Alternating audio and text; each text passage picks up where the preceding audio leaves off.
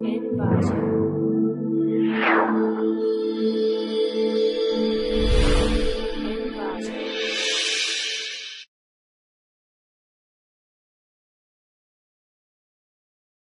to clickmyproject.com. Let us see the project title. The title of the project is Applying Network Coding to Peer-to-Peer File Sharing.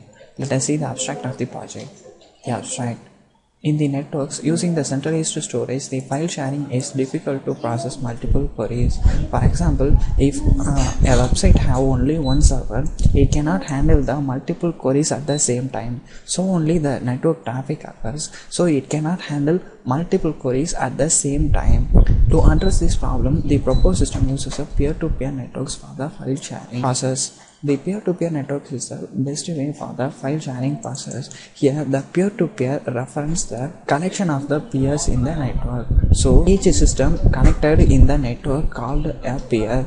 Every system has been uploaded the files which it gets the downloading process. So, each server can connect with many clients.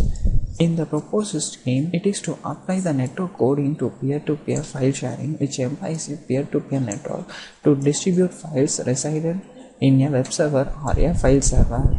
Here, the proposed scheme splits the file into multiple pieces. Then it stores the simple pieces into many client-server systems. The proposed scheme exploits a special type of network topology called combination network. So, the proposed system merges the various type of networks that has been connected to the client systems. In the client systems, it can be upload the files whenever it wants to download the files. So, this process is called the seeding process. Whenever a system downloads a file, it also automatically uploaded by the software. So the software is called peer-to-peer network software. Our scheme encodes a file into multiple messages and divides peers into multiple groups with each group responsible for the relaying one of the messages. Here, each group is responsible for a single message. When a system of the client requests a message, it will find which message has the group. So it will encode the message and correctly finds the corresponding file, and then it outsources the file to the user.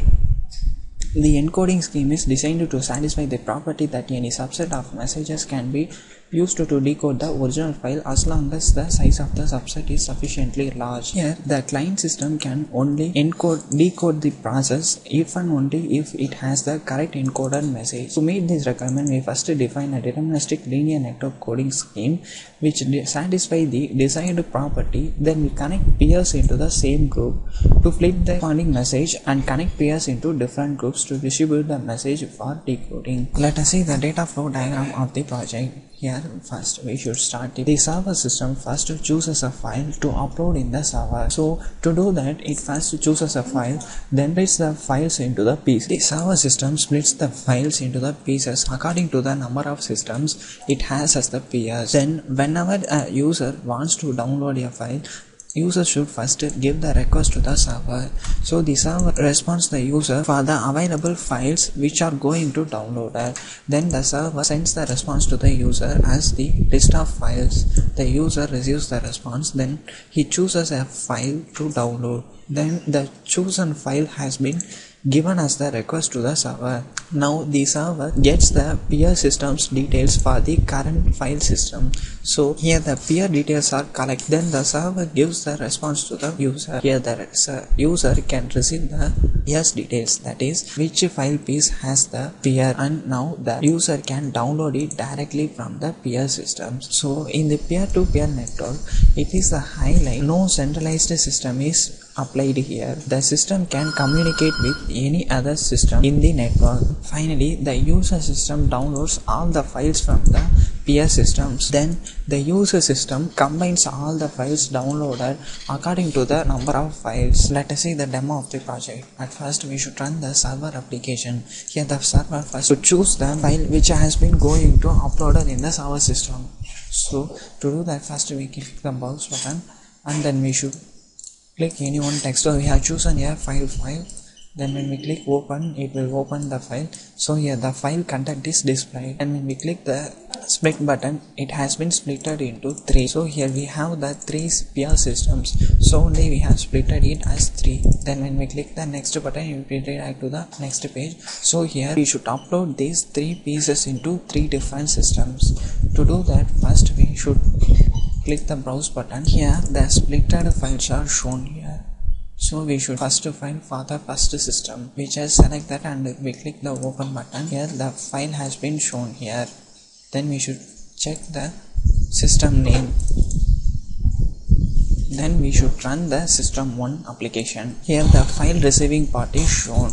Then when we click the receive file button, and then here we should give the upload. When the file is sent to the peer system, we can get the success message. When we click this button, here the file has been received from the server system.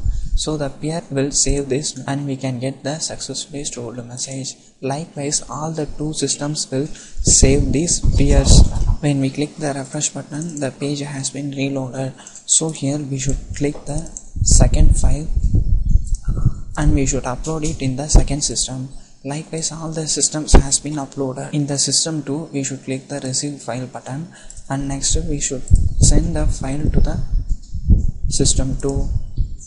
We can get the success message and file has been in the system 2. We should click the save button. The file has been successfully stored. Then we should run the third system. In the server application, we should choose the file for the system 3. Choose the third file and we should click open and choose the system name. So system name is here. We should click the receive file and then we should upload it to the system. When it has been uploaded, we can get the success message. Here also we should give the save button and successfully store. The next process is the user downloading process. Then we should click the next button. Here the user download request should be received.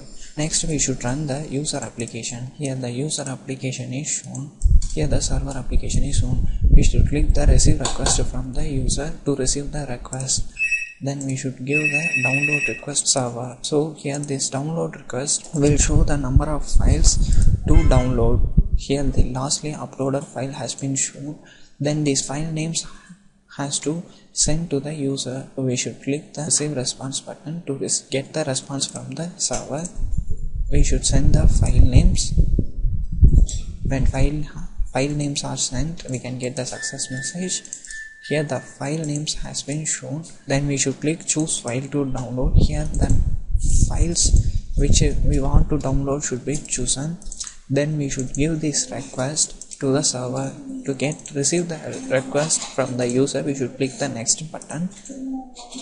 Here we should click the receive file request. Here we should receive the file request. Then we should send the request to the server. We can get the success message. Here the file name has been received from the user. So we should click get the peer details. Here the peer details for the requested file has been shown. These peer details has to be sent to the user. To receive the response, we should click the get names of the peers, and here we have to click the send to user. When the peers names has been sent, we can get the success message. Then here the peers names are received. Then we should click the next button to download the files from the system. So here the 3 peers for the requested file. Then we should download these files from these 3 systems. So we should download from each system. When we click the system 1, we can get the address of that system and the file piece from that system. So here system 1. To receive the download request, we should run the system 1. Then we should click the next button. We have seen the system 1 receive request. We should click the receive request and we should click the send file request here. When the request is sent, we can get success message. Here the corresponding file is shown. Then we should send this to the user. For that, we should click the receive button in the user system and then send the file to the user. The file has been successfully sent to the user. Then we should receive all the files from likewise this method. Here all the files are downloaded from the peer systems. Then we should click the next button. Here when we click the show received files, all the 3 files received from the system has been shown. Then we should merge this file using the merge received file button. It has been successfully merged. Then when we click the show merged files, the merged file has been shown here. Thank you.